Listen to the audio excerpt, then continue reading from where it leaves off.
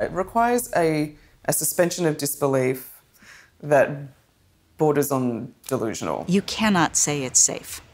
It is not safe. It's certainly undercapitalized, in my view, with regards to just how much money it would take to actually pull something like this off. And people fantasize about maybe we could make shortcuts. So people talk about wormholes and things like that, or various kinds of warp drive that may allow you to do faster than light travel.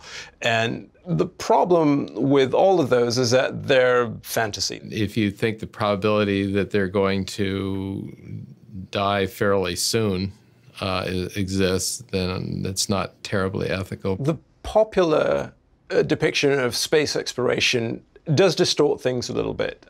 It certainly overemphasizes the human aspect, of course, at least with regard to what we're going to do in the near future.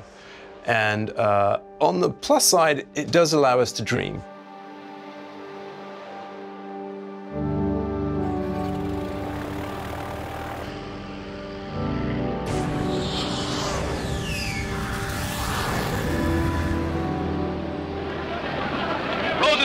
And the plaudits of the world to a veteran of flights that have shown the way for aviation's progress. It's hugely important for us to dream about what's possible.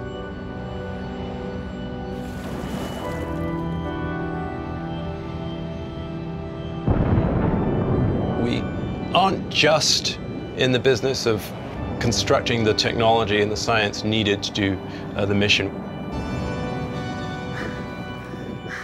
We tried, Bill, we tried. We need to change ourselves as well. It'll happen one day, for whatever reasons. Positive ones, just because exploration is a wonderful thing to do, or maybe because we need to. I think it is possible. Ultimately, we will become a spacefaring species. One of the first things I did when I was old enough to travel on my own, I took a trip where I just hitchhiked around the Yucatan. And I would go into the jungles and I would be like, guys, I don't know if I'm ever gonna come back.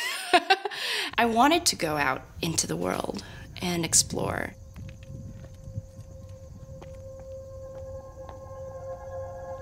There's something so, what is that, so human about the drive?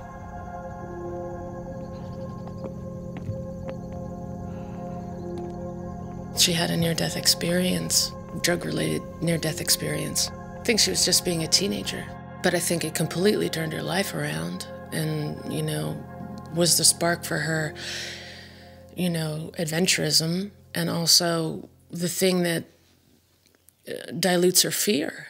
She's not afraid.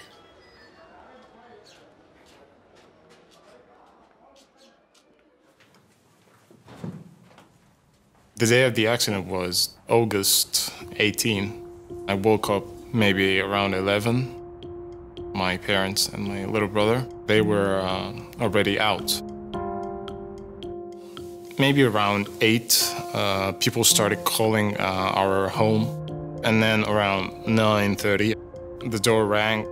All my aunts, my uncles lined up and they were too quiet. They just hugged me and they told me, "We're sorry." So this is when I knew that my father had passed away. We all sat down, quiet, we didn't say anything. So I asked them, well, how is my mom? I call her and she doesn't answer the phone. Everybody started crying and they just told me we lost all 3.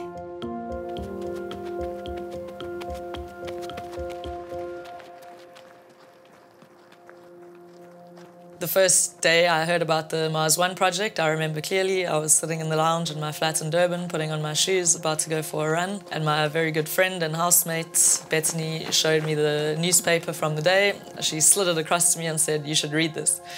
And as I started reading, my heart was racing, my mouth was dry. I actually ran to the bathroom because I thought I was going to vomit. I knew that this was it. She came with me on the run after that, and we were talking about what we would miss most on Earth.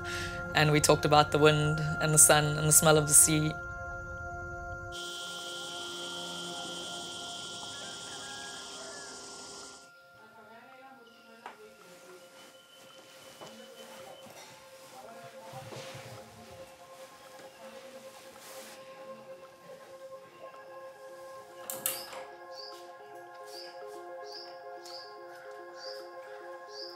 My mom is somebody that I've known all my life.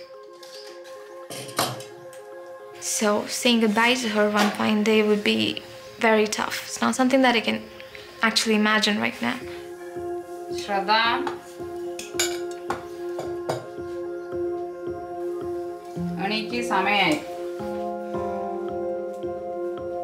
I would have to make myself understand that all this is going to end soon. I mean, by the time I do leave to Mars, I think I would have to keep telling myself that the day is coming nearer. So I'll just have to train myself, but it's not going to lessen the pain or, make me feel better.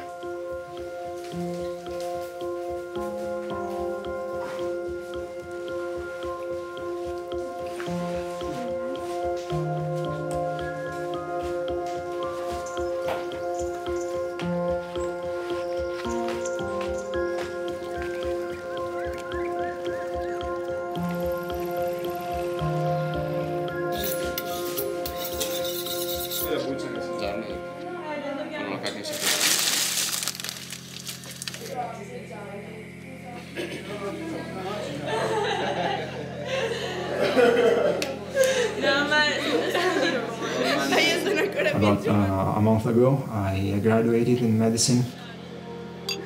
My master thesis I wrote was about psychiatry and psychoanalysis.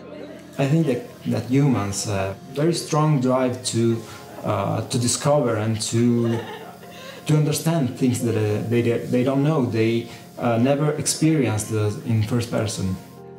We'll start to enjoy again the exploration, the discovery, and colonizing Mars, I think that will be just the first step to start colonizing new planets. An interesting thing about Mars one is that we are not war heroes or MIT engineers and so on. We were, before applying, most of us were common people. If a common person can go to Mars, why shouldn't everyone be able to do something great?